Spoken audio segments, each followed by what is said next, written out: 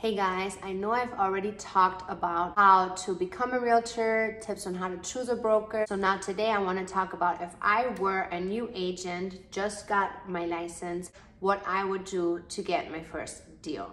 So what I would definitely do and what every broker is always going to recommend, and nobody likes doing it, but it is the most effective, and that's how I get most of my deals, is your sphere. It's a weird word. So your sphere of influence. What is your sphere of influence? It's everybody that you know. It's everybody that's in your phone, and it's everybody that you have on Facebook and on Instagram. That's where you're most likely, even though you might think, oh my God, this is embarrassing. I don't want to ask all of my friends and everybody that I know that I went to high school with if they know anybody that wants to buy or sell real estate. But sorry to break it to you, that is the easiest way to get a deal. And I feel like maybe once you start getting deals that way, you will learn to love it, because I love it. It's a little bit awkward. It's a little bit hard. Also, maybe people won't want to trust you because they know you just got your license. Let's be real. Buying and selling a house, most people only do it once, twice, maybe 3 times in their life, and it's a pretty big decision for them. And maybe you feel like they're not going to trust you with the purchase. Don't feel like that, because the biggest thing here in real estate is you cannot have limiting beliefs. You cannot be thinking, oh no, what is this person going to think of me? Am I going to bother them? If you have these thoughts, then you're not going to succeed, then you're not going to sell, then you're not going to eat, and then you're not going to be a realtor next year. So first step, go to your sphere of influence. What are other ways that you can get business right away? Like now business. We're talking about we want to get a deal next week.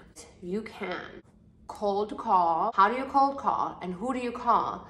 There's dialer systems specifically for real estate agents that you can use. There's so many different ones. There's Redx, Vulcan 7, Arc Agent, Follow Up Boss. There's Batch Dialer, that's more for real estate investing. There is Call Tools for real estate investing more, but you can really use it for anything. Those are like dialers that either already give you the lists of people to call, such as expired listings, people who were trying to sell their home and didn't succeed, or for sale by owners, people who are trying to sell their house on their own. Those are the 2 main groups of people that real estate agents love to target for business. And you could also target pre-foreclosures, people who are in danger of losing their house, people who are getting a divorce or moving, absentee owners. You can target tired landlords. Google scripts, you can watch a bunch of YouTube videos on how to do cold calling, but that's very effective. Nobody likes to do it. It's honestly the worst thing,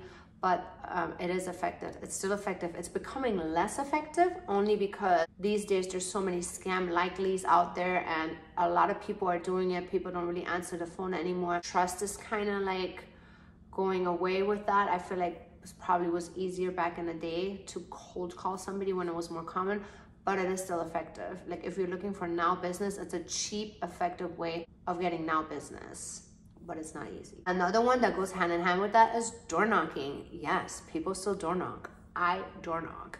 I'm actually gonna go door knock later, and I'm gonna take my son with me. You can door knock just houses in your neighborhood. You can door knock expired listings. Like I just said, you can door knock for sale by owners. You can door knock the same pre-foreclosures and whatever you find. Just instead of calling them, you'll just go to the door and you knock on the door and you ask if they know anybody who might be interested in selling, or if they're interested in selling. I mean, there's tons of different scripts, but that's more details. Those 3 methods are honestly probably the main things that I would recommend to you. Are there other methods that you can get business? For sure. Advertising still works, I want to say. The postcards still work. Facebook ads, networking events, so many things. But if you want now business, if you want to get a deal next week, if your life depends on getting a deal, hit up your sphere of influence. Go cold call and go door knocking, and you're definitely going to get a deal. Let me know how it goes down below.